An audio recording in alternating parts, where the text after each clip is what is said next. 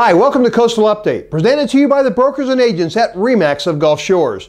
This is our 9-month report for condominiums along the beautiful Alabama Gulf Coast, the area we call Pleasure Island, consisting of Gulf Shores, Orange Beach, Fort Morgan, and Perdido Key in Florida. We've gathered all the data from the Baldwin Realtors database, so let's take a look at the market.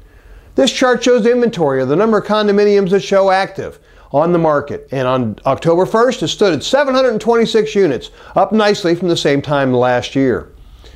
This chart shows condo sales on a month-by-month basis, and as you can see, 127 condominiums changed hands in the month of September.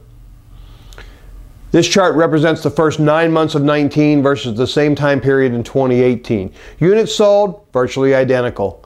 Average sales price up 9% to $419,000. But don't get fooled by that number. Median price is something we love to focus on, and that stood at $370,000. That means that half the condominiums that sold were below and the other half were above that number. That represents a 10% increase over the first 9 months of 18. Average dollars per square foot, now clearly over $300 at $307, a 4% increase. Next, we measure demand by looking at how many units show as contingent on sale or pending within our MLS system, and that stood at 164 units. Those are the units we expect to close over the next 30 to 60 days. That represents a 21% increase over the same time last year.